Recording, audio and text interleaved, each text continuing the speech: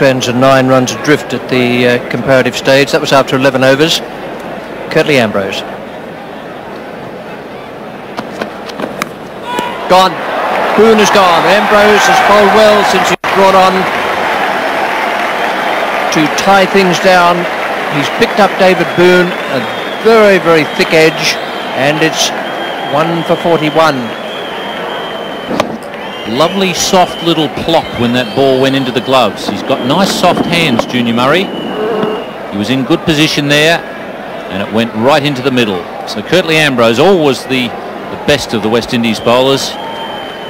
Very rare that he bowls badly, and once again he's done the job that he was called on to do. It's 1 for 41. New batsman is Dean Jones, takes the place of David Boone. 1 for 41 Australia. Conference between Jones and the umpire. Now then, I think what he might have asked for is the sweatband off Curtly's right hand. now, umpire Prue has a difficult task here. He has to convince Curtly Ambrose, who's 6'8", that he's to take off the sweatband on his right wrist before he bowls to Dean Jones, who has a broken finger. That could generate an extra yard or two from Curtly, I would think. The thing about it is that if the batsman wants something to be taken from the bowler's hand or arm, then it's well within his rights to ask for it, and the bowler should comply with it, because it will catch in the bowler's eye, as catch in the batsman's eye as the bowler's arm comes over. So Curtly's got rid of that.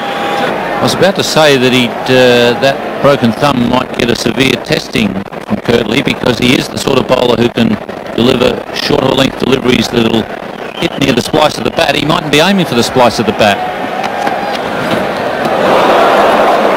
Very, very swift delivery.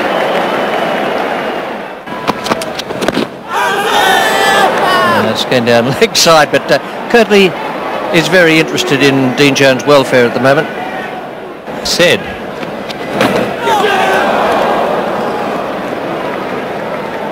So Mark Taylor is to face Curtly Ambrose now. He's still steaming in. That's him here as well. It should be out. Simmons, and he did well. Didn't he do well? Phil Simmons' feet went just as he was about to catch that ball, and he managed to keep his balance, keep his eye on the ball. And another very good delivery from Curtly Ambrose. This time does see the end of Mark Taylor. Yes, it was a very good catch at the end, because he did slip. Watch this ball go up in the air, tried to hit on the leg side. Now just watch Simmons' feet here. Just slips, nearly fell over, and he recovered brilliantly. What a good catcher he is. So Simmons takes the catch, a very important one indeed too. So that's the end of Taylor. It's 2 for 48.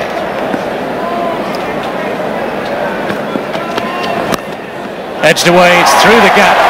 That's going to race down to third man for 4. It's split Lara and Hooper perfectly between first and second slip. Curtly Ambrose can just about manage a smile.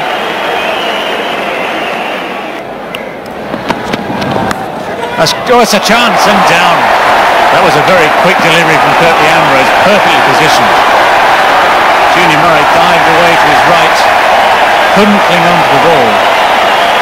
This is lovely bowling from Curtly Ambrose, and really Junior Murray will be very disappointed he couldn't hang on to that. It was exactly the right place to bowl to Dean Jones. Yes, he's a tremendous bowler. Away she goes, and down towards the boundary. Is there. Australia has a chance.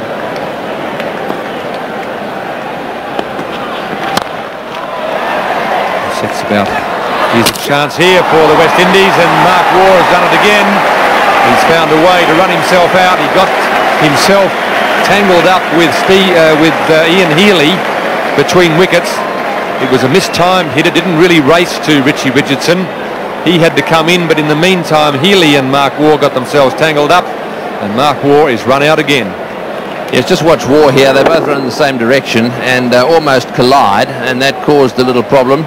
And then of course the direct hit, and he was nowhere near the line, dropped the bat at the end of the day, and that really is the one that mattered. home. Tony Dodemaide makes his way to the centre of the ground. An enormous crowd in, tremendous atmosphere, but the West Indies doing well, defending 239.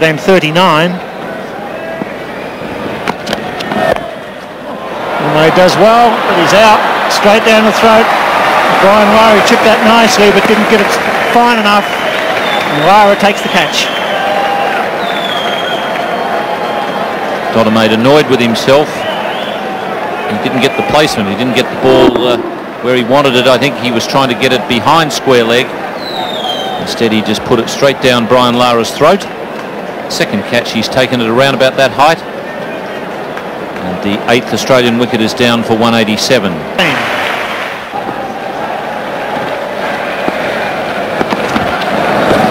Slow ball, too good. Healy not happy. Oh, he's laughing. Beaten by the change of pace. Curtly's very impressed with that one. He likes that.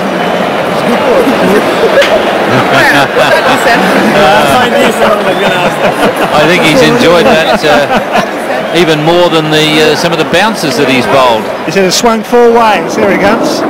Whoops, see the seam going. Oh, beating for change of pace. Over goes Healy, and Healy also with a sense of humour. Clean bowled by a slow ball from Curtly Ambrose. It's 9 for 214. Craig McDermott faces Ambrose with 4 for 32 in the first final. This is the final over. It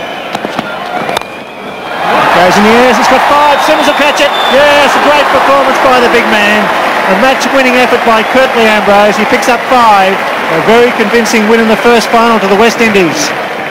What a splendid performance from the West Indians to bowl out Australia for 214 in 49.3 overs. The top score there, Mark Waugh 51 before he was run out again. Alan Border 27 and Ian Healy 33. 214 for Australia, and the bowling figures for the West Indies, well, that gives you a good indication of what a tremendous performer Curtly Ambrose is. 9.3 overs, 2 maidens, 5 for 32.